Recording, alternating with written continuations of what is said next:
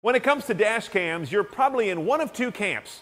Camp A, that's weird, why would you want to record everything like that? Or Camp B, they're so cool, why don't car makers build them in standard? I recommend the latter. You see, dash cams have arrived. Let me show you why and examples of the features you make sure to consider.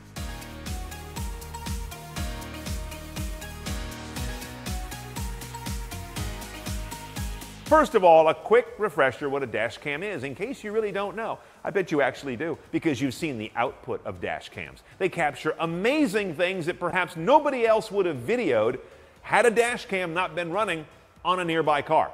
They also capture tons of accident footage. You may say, okay, that's just like prurient interest.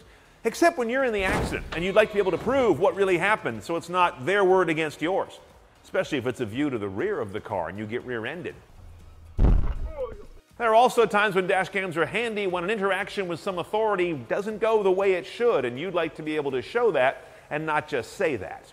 And dash cams can be really useful when nobody's around, when your car's not running, when it's parked. Most of them have a mode where they will wake up from sleep and start to record if your car is bumped, or even if motion detection tells them someone's casing your car. That can be pretty handy stuff to have, as long as they don't steal the dash cam. Dash cams do all of this by recording to an internal SD card, and once they fill that up with these clips, they then start to overwrite the oldest one first. So you've always got a pretty large wealth of clips going back in time to pull from. Many of these cameras have a rear view cam. Some of them will look into the cabin, the so-called Uber view, right? And many of them also offer these add-on rear cameras that wire on a long cable back to your back window or backlight and look out at the world from the rear of your car. Again, handy if you get rear-ended, a notoriously irritating and sometimes tricky thing to prove who did what. I love small dash cams, all other things being equal.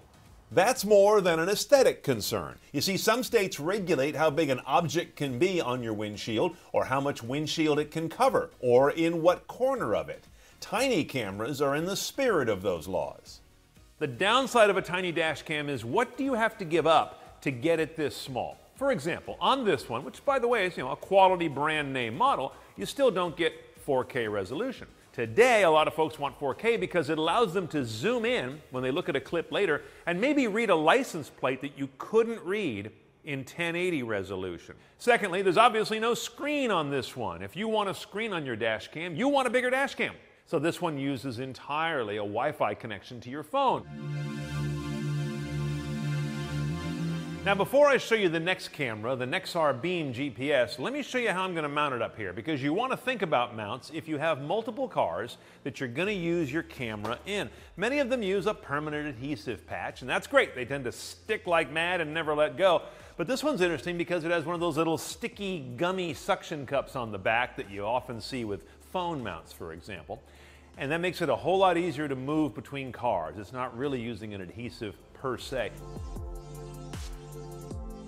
And this one's also interesting because, as you can see, I think right through there, the GPS sensor is part of the mount, and it becomes active with the camera once you attach this to the windshield and then plug the whole apparatus into the camera, which hangs here below. Let me show you.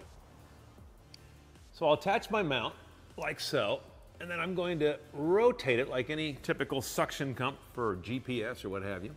And then I attach my little mini built-in cable here. And then the whole apparatus gets put in like this and like that. Okay, I think we're in good shape now. Something along those lines. It may seem like I'm getting into the weeds here, but I think the mount design is nearly as important as the camera design. Take a minute to scrutinize it when you're shopping. This does have a Wi-Fi connection to your phone, and your phone's usually with you in the car, right? So whenever these two are in proximity, they are going to meet and connect, and that's going to create a de facto connection to the cloud. So this is going to operate like a cloud-connected camera, constantly backing up clips to your cloud account, which, by the way, is free from Nexar. As cams move more toward using your phone as their screen, and in some cases their cloud connection, check a camera's specs before you buy it to make sure it's compatible with your phone, which is not a given. This camera didn't support my phone. Oh, by the way, if you're looking for new trends in dash cams, I guess I have to say AI is it.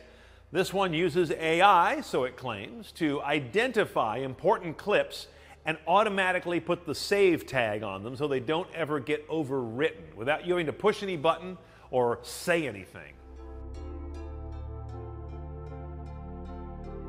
Now, the Vantrue N4 is interesting because it's one of those cameras that doesn't rely on your phone as its interface. It has a ton of interface built in. Buttons all around the thing, a nice sized screen on the back, lots of I/O ports over here on one side. So this is a great camera for those who don't want to fiddle with another device to control this device. It's also big on multi-channel recording, doing 3 views at once, all recording at the same time. The forward camera you see here, there's a built-in, always connected cabin camera over on this end with 4 little infrared emitters to illuminate the cabin, for the camera anyway. And then you've also got packed with it this rear camera and a long cable that lets you stick this in your back window, as we've seen on some other cameras, and therefore have that rolling at the same time.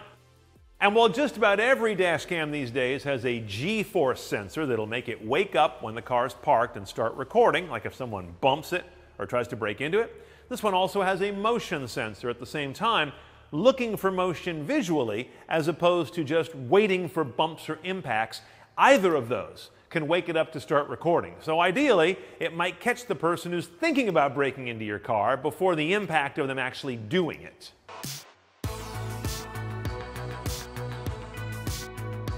This one represents a premium dash cam with nice materials and solid build quality that you'd actually welcome in your expensive car. Look here at the nose. There's this knurled ring that lets you turn that filter on the front as a polarizer to take out some of the glare that you typically find when you aim a camera through windshield glass. Nice touch. It's got a nice screen on the back as well, 4K, image stabilization, which is another way to make sure that you get the resolution you need to see fine details. 4K is part of that, but having a stable image is also a key part of that, because if something's shaking and vibrating every frame, that can make it hard to read, even if it's 4K. Now on this cam, smart algorithms are used to process out fog. That's a neat trick, because it's actually capturing more than you can see in a sense.